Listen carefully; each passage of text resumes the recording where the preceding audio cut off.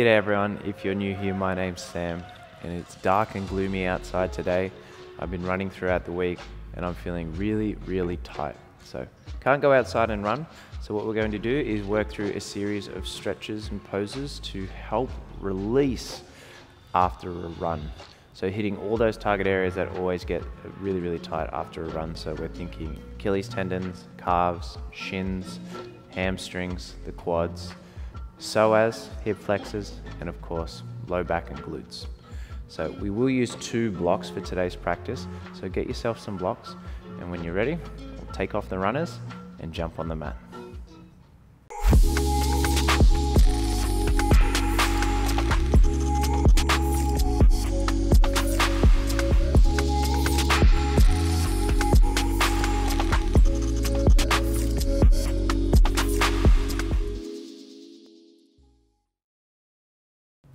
Today's practice will begin in child's pose. Send your hips back towards your heels, separate your knees slightly, walk your arms forward, and just allow yourself to fold over your thighs.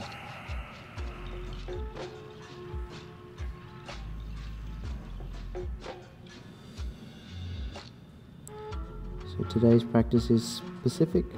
Our intention is to find relief after our running practice.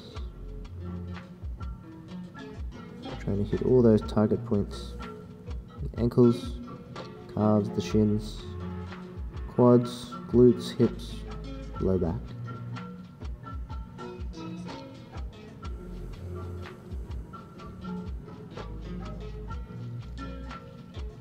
And just trying to find our breath before we start to move throughout the poses. Just take 3 inhales here,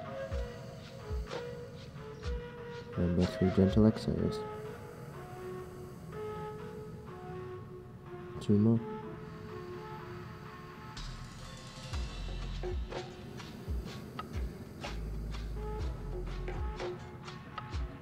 Last breath.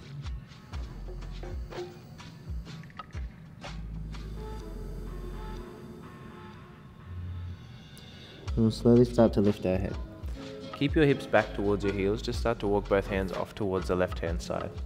Interlace your right fingers on top of your left, and then press your left palm into the floor as you pull your right hand back towards you. So we're stretching deeper into the right hand side of the body. You might even be able to flex your right bicep a little bit there and bend the right elbow slightly, really to target the right side of the body there. Take an in breath. The exhale will release, start to walk off towards the opposite side. So hands walk off to right, left fingers will interlace on top of the right, and then push your right palm into the floor as you pull your left hand back towards you. Little flex through the bicep there.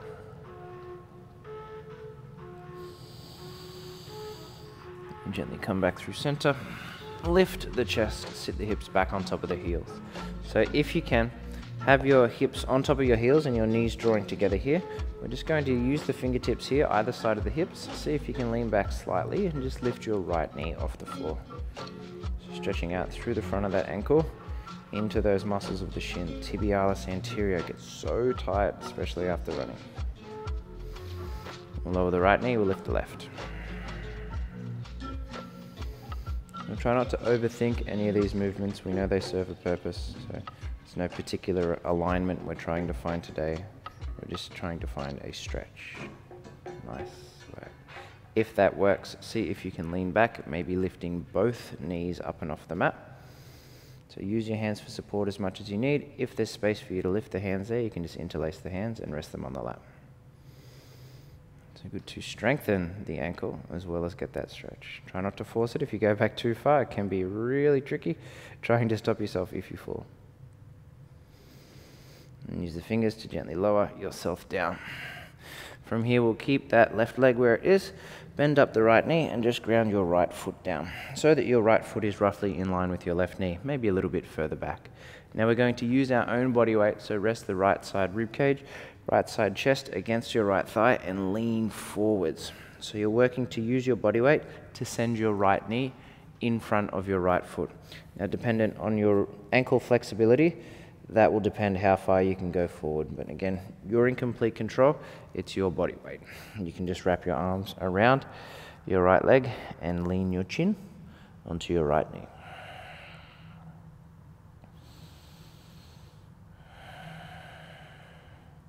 So the further we take the knee in front of the foot, the greater the ankle flexion we're finding there. And we're really trying to lengthen through the Achilles tendons into the back of the calf there.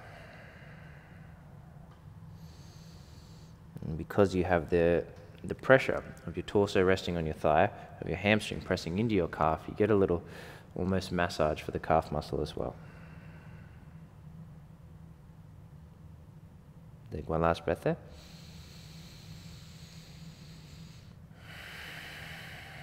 And we'll use the fingertips just to swap. So set the right knee down, bend up the left leg, have the left foot in line with the right knee, maybe a little bit further back. You'll see a little bit better here on the screen as we lean our weight forwards. We're going to take the knee in front of the ankle, any amount, an amount that works for you. And rest your cheek or your chin down against your left knee and just start to lean forwards. So not trying to push, instead we're just letting gravity and time do their job here.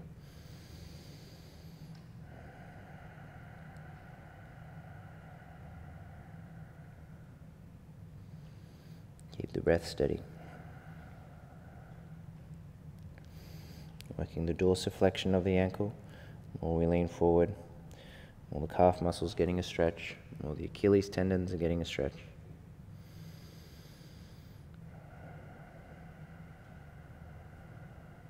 Last breath in. Nice one. Then from here, ground the fingers down. We'll take knees together, tuck the toes under, and send the hips back towards the heels. So you've got your toes tucking under here to stretch out through the bottoms of the feet. Now, if you can, spin your heels away from one another to start with, to stretch out through your pinky toe, the fourth toe.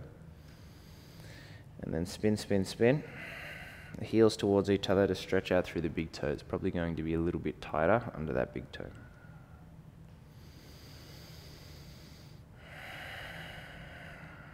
And fingertips shuffle a little closer towards the knees. We hover the knees off the mat, resting your rib cage, your chest against your thighs, reaching your arms out in front of you.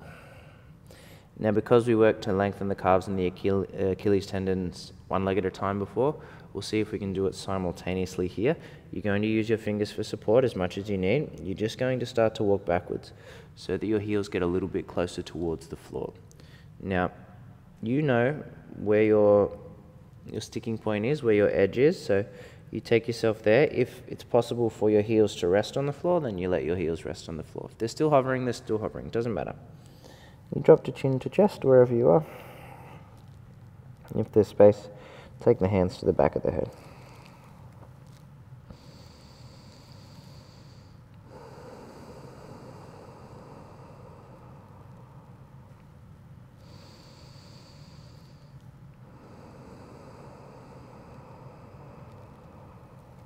Take one last breath in. And we'll gently start to lift the head from here. Knees will drop down to the floor. Left leg will stay where it is. See if you can step your right foot a little wider than your right hand here. Drop your palms down flat onto the mat.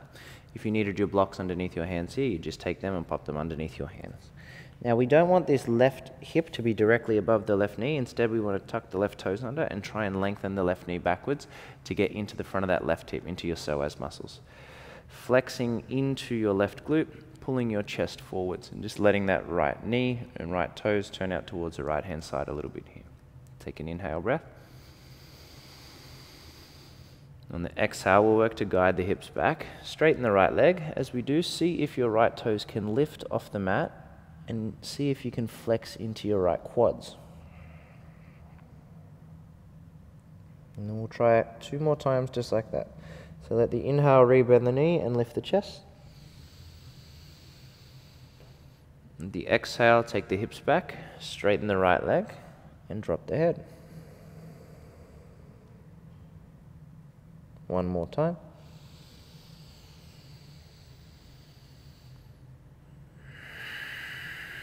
So super important not to rush, but instead to take your time. The rushing is done once the run stops. For now, it's our chance to slow down. Rebend the right knee, Fall to the outside edge of the foot now, so really let that right knee fall out, and then push through your left hand to reach your right arm up towards the sky. So we're working to lengthen that left knee as far back as we can. If you know you have more space here in this shape, we're going to find a quad stretch, so reach your right arm to the back of the room, bend up your left knee, and maybe the foot's there for you to catch. If you've got the foot, we want to roll the right shoulder back and draw the left heel in towards the left glute to really release through the left quads here. All the while still falling off onto the outside edge of that right foot and allowing that right knee to open. Take one last breath. As you exhale, squeeze the foot in a little more. Then gently releasing the foot. See if you can just lower both forearms onto the floor. We won't be here for long. I know there's a lot going on here on the hips. If you wanted even a little more, you could lift your back knee in the air for a moment, flex into your left quads. Left glute working as well. Flex the arms, push away from the floor. Take one last breath. And gently lower the left knee down. Come back onto the hands. Just take your right leg back to meet your left. We'll sit the hips back on top of the heels, giving yourself a moment just to reacclimate, giving the legs a chance to rest. Find your breath, breathe in.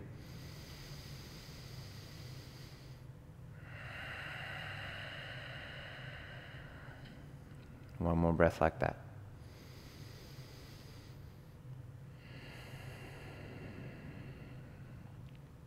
As you open your eyes, this is where we'll use our blocks.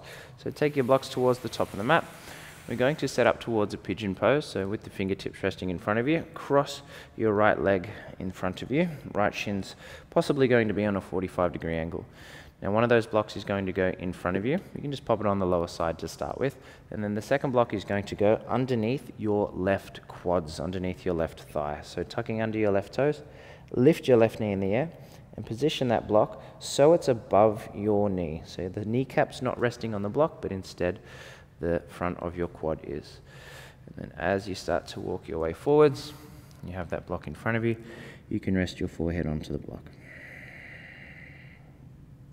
So we want this right knee to be opening out a little wider than everything else on the right hand side of the body.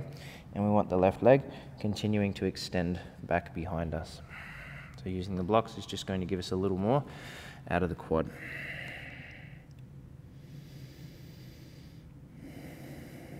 If you feel as though your right hip needs a little more support, the block that's underneath your head you can take and shift underneath your right hip just to give you a little bit more support.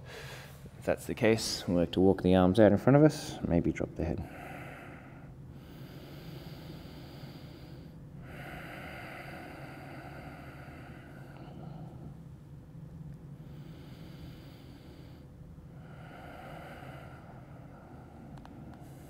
Now this is where the fun will start. If you've got the quads resting on that block, we're going to work to bend up the left knee. Squeeze the left heel in towards the glutes. Still sending the hips back as best we can. And then if you can, work to lift your chest. So you're pushing your hips back in space. If you feel comfortable, you feel stable, reach back with the left hand, work to catch the outside of the left ankle, and gently draw the left heel a little closer in towards the left glutes there.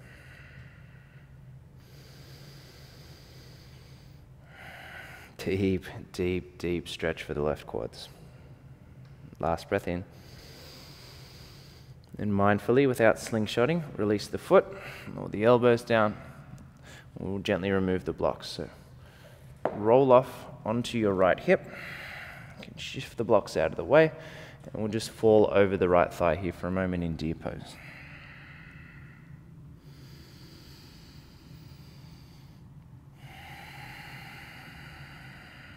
And letting your body weight just melt against the inside of your right thigh.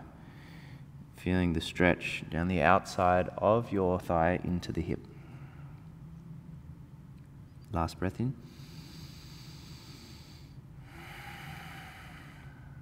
And we'll walk the hands back towards us. Try and keep your right leg where it is for a moment. Swing your left leg out in front of you. If you can, set your left foot outside your right thigh. Lift your bottom and lower it back down so you know the sitting bones are equally grounded. Then take your right arm to wrap around your left leg. Work to gently twist your torso off to the left-hand side. Taking your left fingertips just to rest behind you here. and maybe looking back over your left shoulder. So as you hug that leg, try and still keep your left sitting bone grounded. This will just give you a deeper release into the left glute there.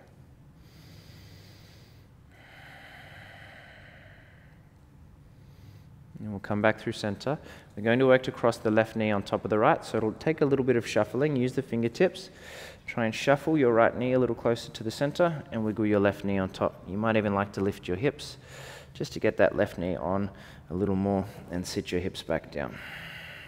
From here, you allow yourself just to fold over the thighs, any amount, an amount that is comfortable, an amount that is sustainable.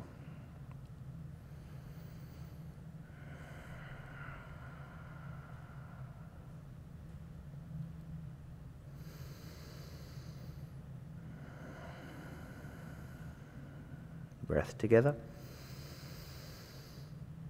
Let it out. And we'll begin to rise. Use the fingertips here. If you can, just unravel your left foot, set it towards the left-hand side of the mat, and lean forward onto your fingertips. Lengthen your right knee backwards. And we'll arrive on the opposite side. So working to wiggle the left toes out towards the left-hand side a little, lengthen the right knee back, and lift the chest up nice and high. Take an inhale breath. On your out breath, send the hips back, straighten through the left leg. See if the left toes can lift off the mat. And let your head drop down. Your leg may not be straight at all. It may still have a strong bend in the knee if the hamstring's tight. Be okay with that. Let's go 2 more.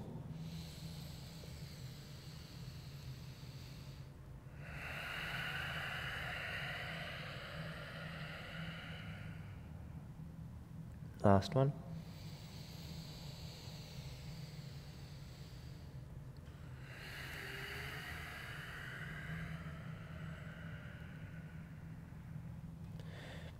As you re-bend that left knee, really falling off onto the outside edge of that left foot this time, pushing through the right hand, reaching the left arm up. If there's space, reach back, bend the right knee, catch hold of the outside of the foot. Squeeze the heel in, keep peeling the left shoulder back.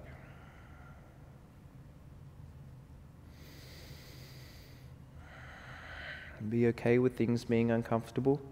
Be okay with things being tight. It's completely understandable. If you're putting endless kilometers on the feet or on the treadmill, on the road, obviously things are going to tighten up. We have to put just as much effort into stretching as we do the running. Gently release the right foot. If you can, lower both forearms onto the mat. If they don't lower down, just stay on the hands. All good in the hood.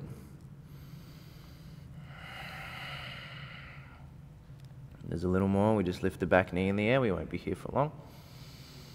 Let's count out 5, 4, 3, 2, and 1.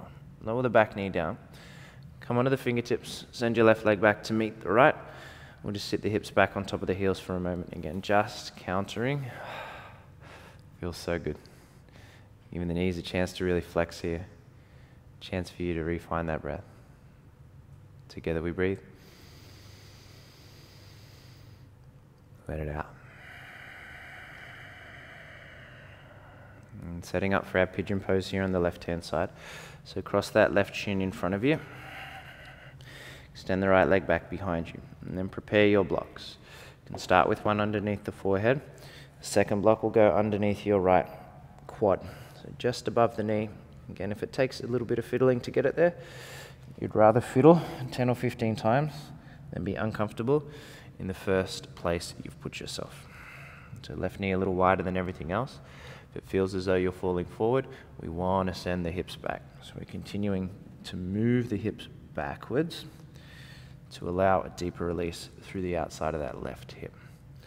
Again, you can rest your forehead onto the block. If you feel like your left hip needs a little more support, you just place that block underneath the outside of the left hip.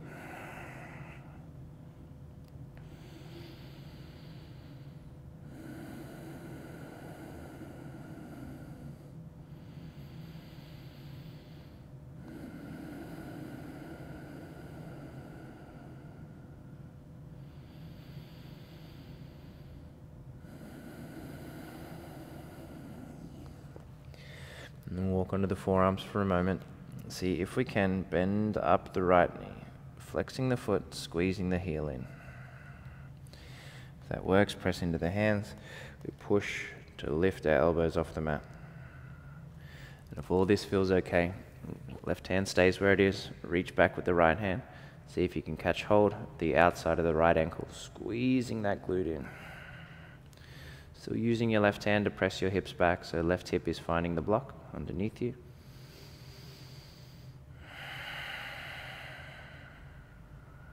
Take one last breath in. And again, very mindfully, we release the foot. And forearms soften down. And then we work to remove our blocks. Just setting them off towards the side, but don't lose them. We will use them again later. Falling off onto your left hip, into that deer pose setup. So just allowing the weight of your body to rest against your left thigh for a moment.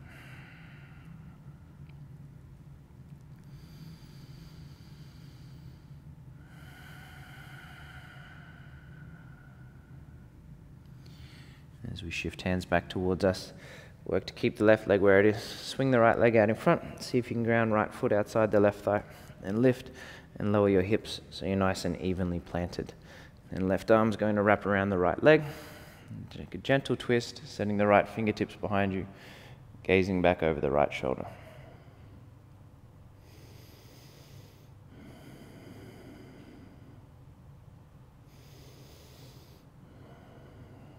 As we come back through center, working to get right knee on top of left as best we can. So leaning forward, shuffling, taking that right knee over the top, leaning, hips back towards the floor, and folding.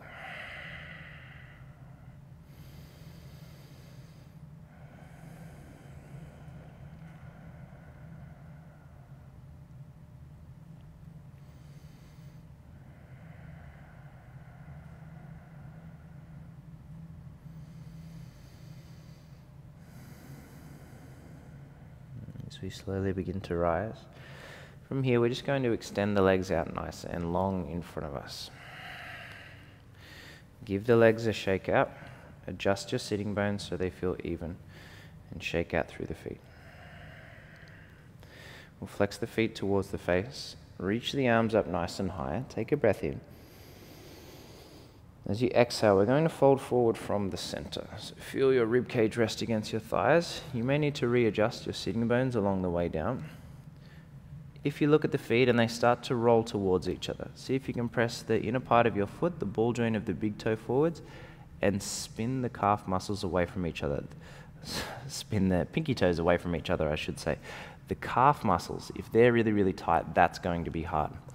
That's where my words got confused there. So it's going to be really challenging to stamp the ball joint of the big toe forwards and spin the pinky toes away from each other if those calves are really tight. That's why it's important that we give it a try.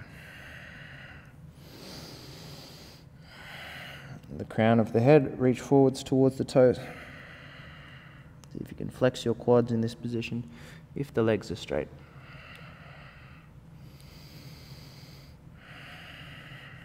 One last breath.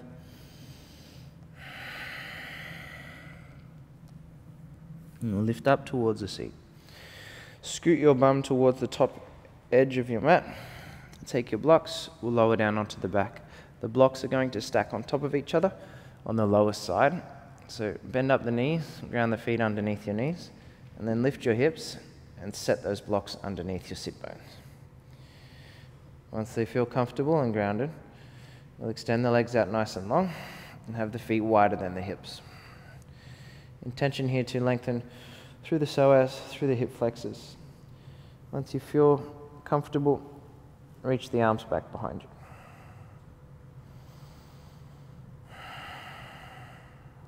So as we lengthen and extend through the front of the body, we can amplify this sensation by flexing into the glutes. So squeeze one glute at a time to feel a deeper release through in front of the hips.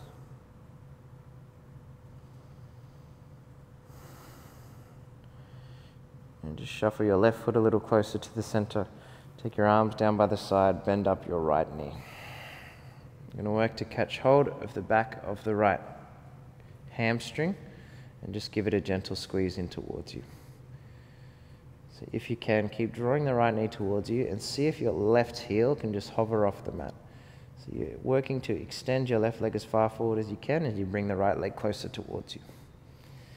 And if this feels okay, you can work to straighten your right leg. Essentially trying to split the legs in the air. Left heel still hovering, right leg drawing towards you. Take a breath in. And gently soften your left heel down. Rebend your right knee. Release the right leg. And we swap. So extending the right leg out nice and long. Bending up the left knee. See if you can catch hold of the back of the hamstring. Drawing that left knee in towards you. Maybe hovering that right foot off the mat. If this feels okay, work to straighten through that left leg. Keep drawing it towards you, keep taking the right leg away from you, split the legs as best you can. One last breath. And soften the right foot down. Rebend the left knee. Setting left foot down underneath the left knee, sliding that right foot in to meet the left, and lifting the hips to remove your blocks. Take one block on either side. As your hips soften down, reach your arms up towards the sky. See if you can take your feet to meet your hands. Now draw the knees towards the outside of the armpits. Have the balls of the feet pointing up towards the ceiling. And see if you can keep as much of your spine grounded on the mat here as you move from side to side gently. If this is comfortable for you, I encourage you to see if you can straighten the legs, straddling them out wide. Flexing into the quads, flexing into the feet. Take one final breath. As we exhale, we'll gently release, taking soles of feet together, letting the knees fall out wide. Now those blocks you placed on either side will rest underneath your knees to allow your hips to release.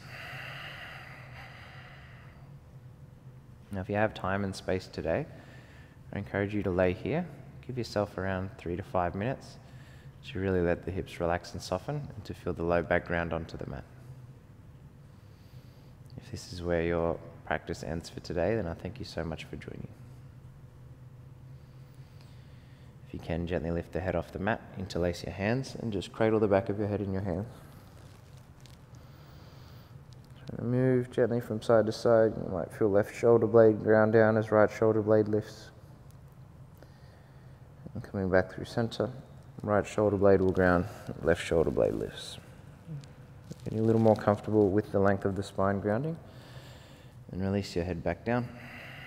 And take the arms by side. Now, I know I myself am feeling a lot more stretched out. Body was feeling super tight when I first began. So hopefully you're feeling some relief too. Comment down below if this did hit those target areas, if you are a runner. If you feel like we've missed anything, let me know. Or if you're a runner, just drop a comment below. You can give yourself the time and space to rest here. As always, I'll see you again soon. Peace.